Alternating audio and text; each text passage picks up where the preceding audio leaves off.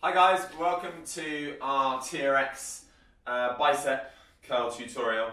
We're going to show a few variants and also ways of adjusting the difficulty.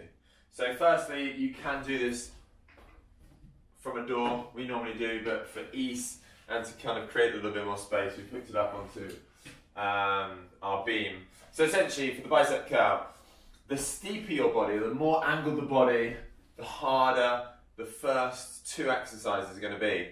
So starting, I've made the straps about half height.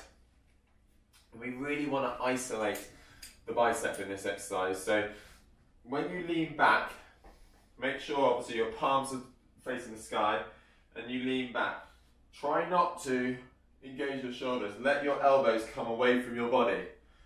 And then you're going to curl your body upwards. You're trying to keep your shoulders, hips, knees and heels in the same line, so you're not kind of exaggerating the move or helping the move with your hips and core. So I'm letting my elbows come away from me, and then I'm going to curl my body in and then slowly lower. My elbows away from me. When I come to the top end, I also kink my wrist a little bit to get that top end. So to make it a little bit harder, you step towards the TRX, letting those elbows stay away from your body. So, that's the first exercise.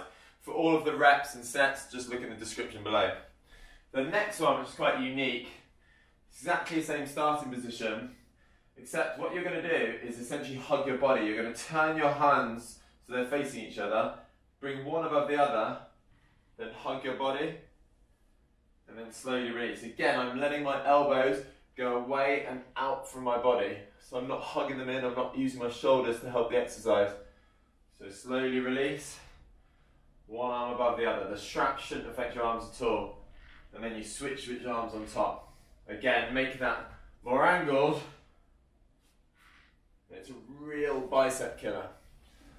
Cool. And the last one is to essentially go to a low sitting position.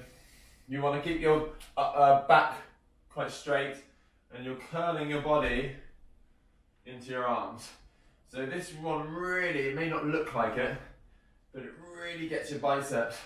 Obviously, as I'm pulling my body towards the TRX, my legs extend a little bit, but you want to keep trying to straight back. And again, if you lean into it a little bit more, it's going to be harder. If you kind of come away from it, it'll feel probably a little bit easier. So I hope you enjoy those.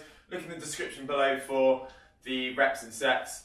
And yeah, give us some feedback. Thanks guys. One extra additional routine for the bicep is to do a one arm curl. So with one foot in front of the other, it's quite hard actually.